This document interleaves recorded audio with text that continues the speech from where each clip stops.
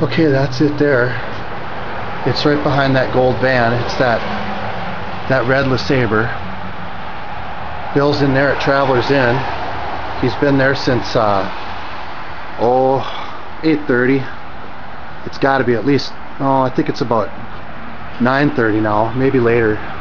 Just having a leisurely breakfast. I'll record more. Okay, hello America. My name's Judd Hoff, and it's November 16th, 2010.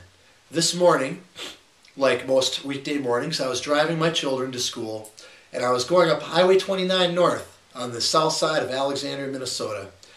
What to my wondering eyes should appear but a state senator by the name of Bill Ingebrigtsen illegally driving a car, a LeSabre, a red LeSabre, that is, and here's the big part, that's licensed for a dealer in transit. This is a special plate that dealers are given by the state on the strict understanding that they only use it to transport vehicles back and forth for purposes of selling them or obtaining them. And I thought to myself, what's he doing driving that? He pulled out right in front of a semi that was in front of me. And I thought, first thing, I didn't know it was him. And I said, geez, somebody whipped right out in front of that semi. I better get on my brakes because, you know, they're going to be slowing down. But no, the semi never hit the brakes. Bill absolutely, he put that thing to the wood and he made it to stoplight. He floored that car. He was driving it like, you know, like I drive cars in the field when I'm ready to demo them. That's how he was driving that car. He put that 3800 to the red line. I promise you, I'm not kidding. He was beating on that car. Well, no wonder. It ain't his. It's a perk. It's a perk from one of his kiss-ass constituents at Lee Motors. So I see him, because I come up next to him at the red light. And I see him. He sees me, and whoop, he acts like he don't see me. But I see him, and I see it's him. And then the light turns green, he goes, and I look, and there's the license plate. What was it again? IT 42699, dealer in transit. It's a state senator, perk grabbing state senator in transit. He drives, and I take my kids to school. I follow him. I determine that, yeah, he shouldn't be in that thing. I know he shouldn't, unless he's driving for the dealer. He ain't. Prove that later. I take my kids to school. I run home because I know, you know, what's a rich guy like him, state senator, Bill Ingebrigtsen, going to be doing? You know, well, I know he's not driving that car for the purpose he's supposed to be. It's licensed for it. I know he's probably meeting with colleagues. I figure he's at Travelers Inn, where all the rich people go to eat and meet and greet and kiss each other's asses. So I go to Travelers Inn. You betcha. It's parked right there. My instincts serve me correctly. I park my car. I get out, and I film the next two clips that establish that he parked the car outside Travelers Inn. It's about an hour later from when I spotted him. He's been having a leisurely, nice breakfast with some other attorneys, and we'll show it right now. Here it is. Okay, so here we are again. There's the LeSabre. As you can see, it has dealer's plates. Right there.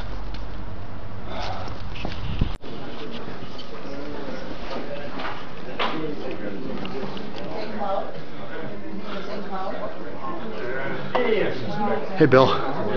Hey Robert. How you doing? Good. And you? This is my wife's cousin. Really? Yeah. How do you feel about winning? Good. Good. I'm sorry, who are you? I'm Judd Hoff, you remember me? Oh, yeah. So what you doing today? We're just having a private conversation here. Oh, okay. Oh, you're a public official, you don't care to tell me what you're up to, huh? You know what? Anything vague? Nothing. It's actually state business. Yeah. State business, okay. Thanks. So there you have it, folks. He's conducting official state business straight from his own mouth with a dealer in transit licensed car, which is supposed to be used only for the business of the dealer. And he says he's doing state business. Must be nice to get perks like that. Wish I were that entitled.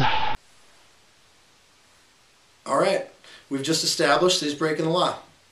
That car's licensed for driving dealers' cars in transit on dealer business, and he just said that he's on private business, he's on official state business, He's there with another attorney. I don't think this has anything to do with Lee Motors. Do you? And now the next clip you're going to see, I ask his dining companion, who does happen to be my wife's cousin, and a very nice guy. Can't figure out what he's doing with Bill. I ask him, you know, what he thinks of all this. I tell you what, some of these privileged class people sure get a lot of perks, don't they? Anyway, the cops are coming, so. Uh-oh.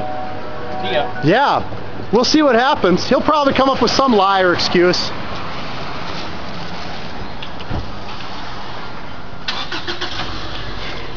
That was Robert. He's a nice guy. I don't know what he's doing hanging out with Bill. So I'm still waiting for the cops, and I wouldn't expect too much. Okay, so there goes Senator Bill Ingebrigtsen's attorney friend, whom he was consulting with on state matters, leaving the restaurant. And you see, he doesn't want to be seen at the scene of a crime. He doesn't want to be observed in connection with anything untoward, because he's probably a more reputable person than Bill. So he's breaking his association with Bill right here. He's not going to stick around. But that's the state business he was on right there. So he doesn't look like a car dealer to me. Looks like an attorney. So the cops are on their way. Here they come. I just informed the officers of the situation, and they look very bleak. They don't look like they want to do anything, but I think they know they gotta. Bill should be out. I saw him grabbing his coat. And I called the state office and asked them about those plates. And that's what they told me.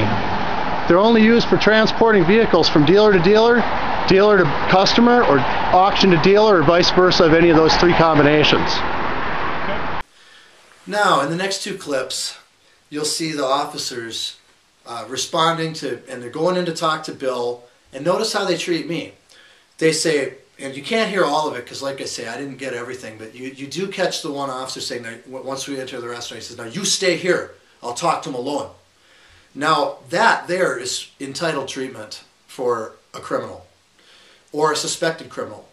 When the cops are I'm going to read to you Black versus Codd, United States District Court, Southern District of New York, the 1st of June, 1977, the federal consent decree in Black versus Codd reads in part, and this is pertaining to the public's right to be spectator to the cops' activity when they're questioning or detaining perpetrators. And here's what it says.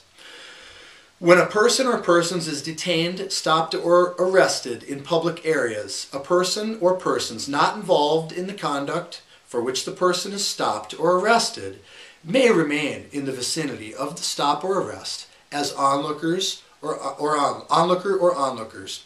None of the following constitutes probable cause for arrest or detention of an onlooker unless the safety of officers or other persons is directly endangered, or the officer reasonably believes they are endangered or the law is otherwise violated. Speech alone, even though crude and vulgar, requesting and making notes of shield numbers, taking photographs, and remaining in the vicinity of the stop or arrest. That's the shield numbers of the officers. You can ask them while they're arresting someone for their badge number, and they can't tell you you're interfering. So, officers, put your reasonable beliefs into words and be specific. No generalities allowed. Now, watch how they treat me. Stay back. We can't let you document our best buddy Bill breaking the law like a total scofflaw degenerate. Stay back. How are you? Good.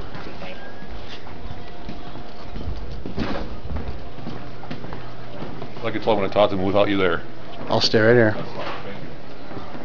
We'll see what kind of cockamamie excuse he comes up with.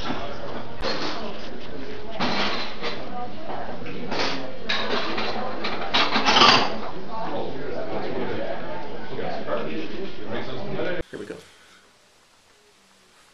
Okay, so now what you're not going to see, because I was too livid to hit the right buttons, is the cops come out again, and Bill Ingebrigtsen comes out. He gets in his car and leaves. He knows it's illegal, okay? That's been established. The cops tell me, well, we'll refer this to the city attorney, and they can do what they want to do with it. A deputy that you'll see in the upcoming clips, I'm going to cut ahead a little. We're going to post more stuff, and you're going to see what another deputy says. He says, I can't do nothing unless I'm a witness to it. Okay? He said, I can't cite the guy unless I'm a witness. I'll be referring these charges to the county attorney because Bill breaks the law in the city of Alec, and he leaves the city limits and goes in the county. So you're going to see that in upcoming videos. But what you don't see here is Bill getting in the car in front of the police after the police established that he is not supposed to be driving that car, that it's an illegal act. Bye-bye, Bill. Have a nice drive to Lee Motors. I go after the cops. I cuss him out. I tell him you're a disgrace to the badge. You know, you're letting him leave. You're not even going to cite him. Is he's above the law? He's above the law. If I did this, I'd get a ticket. What are you talking about? You're not going to write him a ticket? I told them they're a disgrace to their badge, they're a disgrace to that flag they're wearing, and that they do not enforce the law equally for all people. That they have a privileged class of society that they are favoring, and that they are covering for, and that they are protecting. I followed the cops a little bit, I yelled at him, and then I thought, here comes Bill, he's getting away. Back to the Batmobile, I followed him to Lee Motors. Okay? I kept him in sight the whole time. He drove outside the city limits, he parks the car at Lee Motors, and then I confront him, and now we're going to run those videos.